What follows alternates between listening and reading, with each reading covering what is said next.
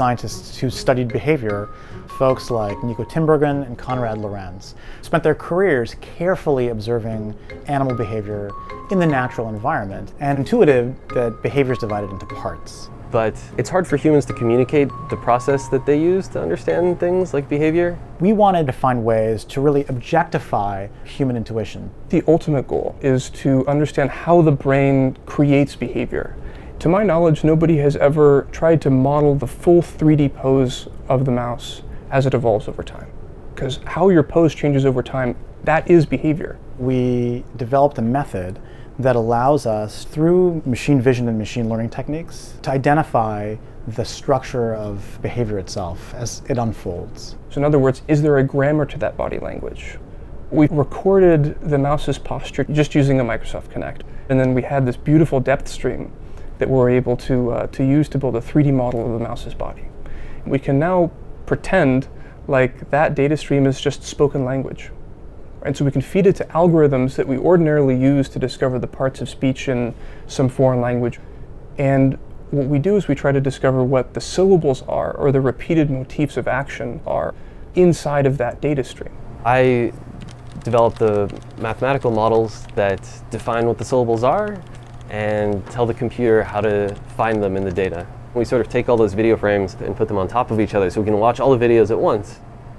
And it looks like they're doing very different things, then all of a sudden they'll snap together and they'll perform some specific kind of motion that's very stereotyped.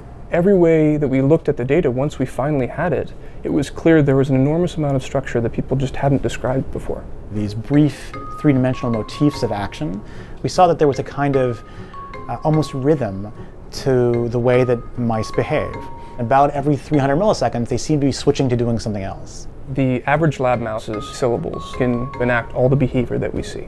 All kinds of little pieces that are too fast for a human observer watching the mouse to say, ah, that is a repeated motif of behavior. So for example, like a mouse might sniff or dart or rear up into the air or bunch up into a ball. My favorite syllable is the hunting dog syllable, where the mouse is on 4 legs and stretches out and then raises its nose. I just think that's really cute.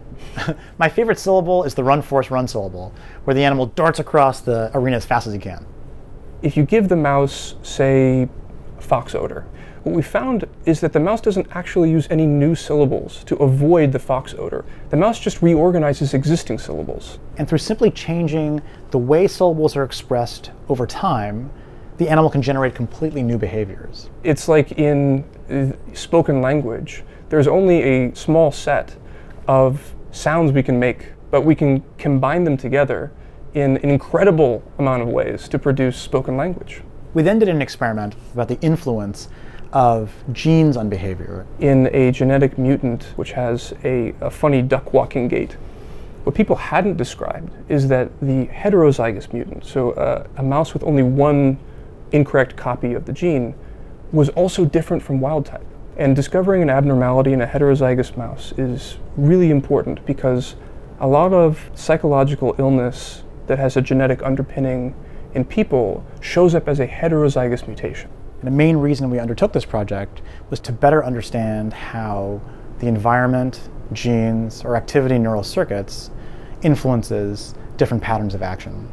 We're trying to bring the tools that can measure behavior up to the same resolution of the tools that can measure the brain activity that creates that behavior. And so this is an unprecedented sensitivity into behavior that hadn't existed before.